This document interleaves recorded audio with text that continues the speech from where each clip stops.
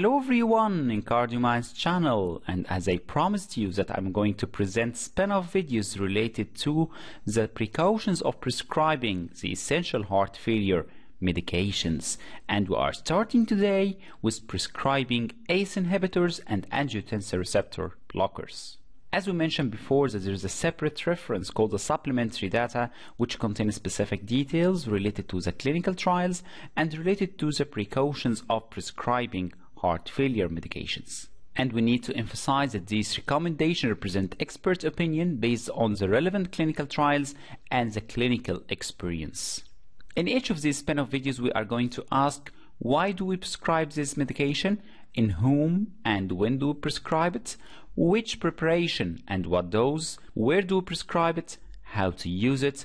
Some of the problems that we face during prescribing these medications and how to solve them, and what is the advice we give to the patients. We remember from the last video that ACE inhibitor has a class 1 recommendations in heart failure with reduced ejection fraction to reduce the risk of hospitalization and death, whereas angiotensin receptor blocker is to be prescribed in those who are unable to tolerate an ACE inhibitor or an ARB. So answering the first question, why do we prescribe them? To improve symptoms and exercise capacity, to reduce risk of heart failure hospitalization, and to increase survival rate. The second question, in whom and when do we prescribe it? The indications here, we are speaking about patients with heart failure with reduced ejection fraction, whereas the contraindications represent history of angioedema, because we know, of course, that ACE inhibitor increase the level of bradykinin, which may result in angioedema in some predisposed patients, and we need to emphasize that the safety of angiotensin receptor blocker in those patients is still uncertain. Patients with documented bilateral renal artery stenosis, pregnancy or possibility of pregnancy, because they are contraindicated in pregnancy and so she should not be prescribed in those who are at childbearing periods, and known allergic reaction or other adverse reaction to ACE or angiotensin receptor blockers. There are some situations in which we need to be cautious. For example, patients with significant hyperkalemia, patients with significant renal dysfunction like creatinine more than 2.5 mg per deciliter or estimated GFR less than 30, and those with symptomatic or severe asymptomatic hypotension with systolic blood pressure less than 90.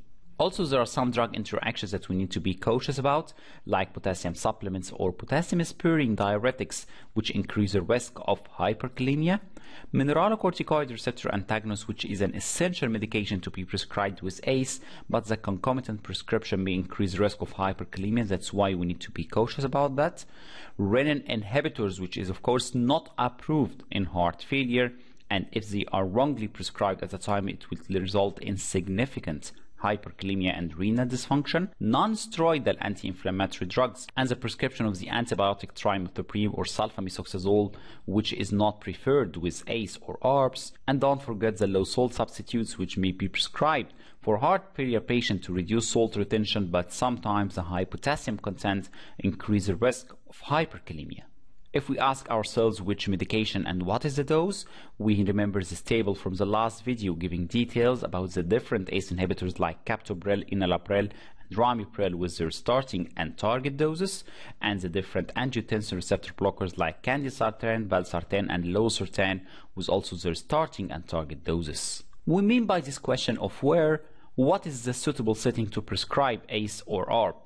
We mean in stable heart failure patients, like in outpatient setting, or sometimes in patients hospitalized with worsening heart failure, but after stabilizing the patient, relieving congestion, and if possible trying to restoring a volemic state before discharge. And remember that in NIHA class 4 patients with severe heart failure and those with current or recent exacerbation, they should be referred for specialist advice to decide whether to prescribe them or to wait. Then moving to how to use them, or what are the precautions during prescribing ACE inhibitors.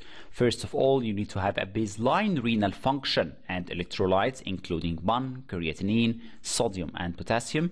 We need to start usually with a low dose to avoid any side effects or complication, and then double the dose after at least 2-week intervals in the outpatient setting. Sometimes we may have rapid dose up titration if it is performed in a hospitalized patient, as we are speaking about inpatient setting with close monitoring, and aim for the target dose as much as you can or the highest tolerated dose according to the patient's symptoms and blood pressure. And remember that some ACE or ARB is of course better than no ACE inhibitor at all. Don't forget to recheck kidney function, including sodium and potassium, 1 to 2 weeks after initiating the dose, and also 1 to 2 weeks after any dose titration.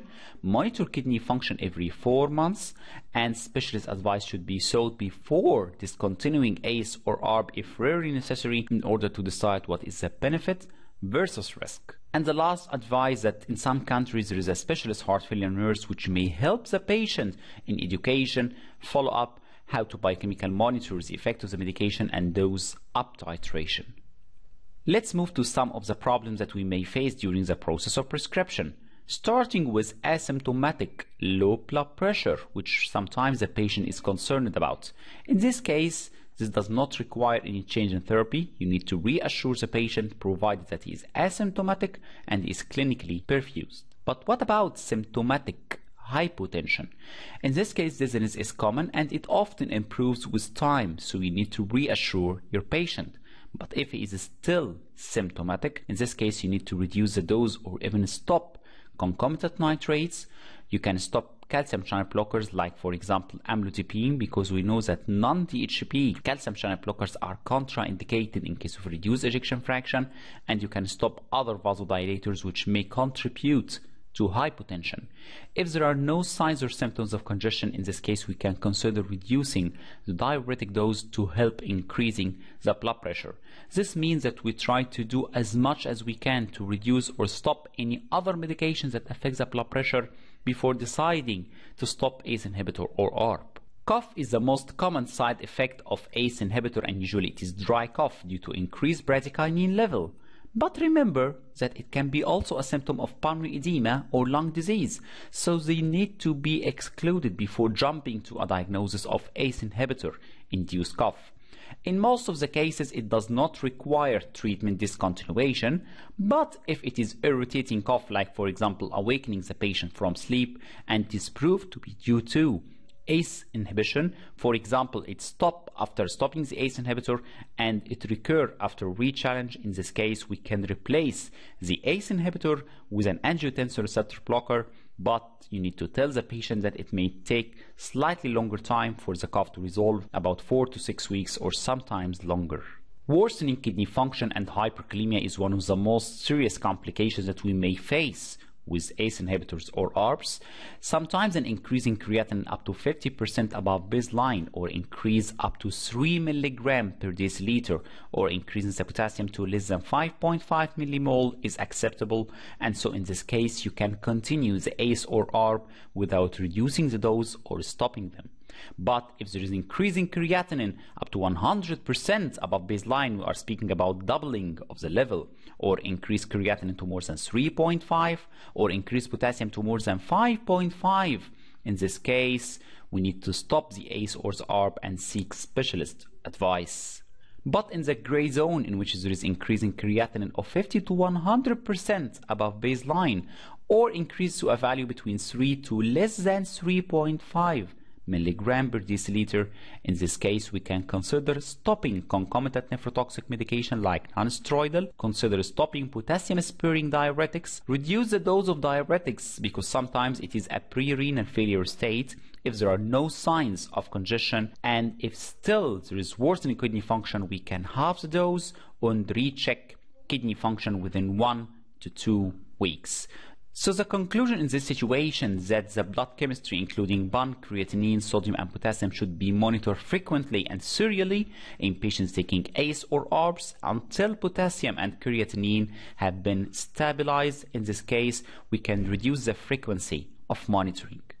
And finally, with the advice that we need to give to the patient personally, We need to explain to him or to her the expected benefits so he get convinced that he need to take this medication. We need to tell the patient that the symptoms may take about few weeks to few months to improve. We need to advise the patient to report any principal adverse effect like dizziness, lightheadedness, or cough, and advise the patient to avoid non-steroidal, not prescribed by a physician, or salt substitutes because sometimes they are high in potassium content, so increasing the risk of worsening kidney function and hyperkalemia. So our take-home messages today from this short spin-off video that monitoring kidney function is an ongoing cornerstone throughout the pathway of prescribing ACE and ARBs, not just the baseline kidney function, and before deciding to stop it, please assess the magnitude of its benefit versus its risk to decide whether to continue or in some conditions stop for the sake of the patient. Thank you very much for watching this video and wait in the next video for prescribing ARNI.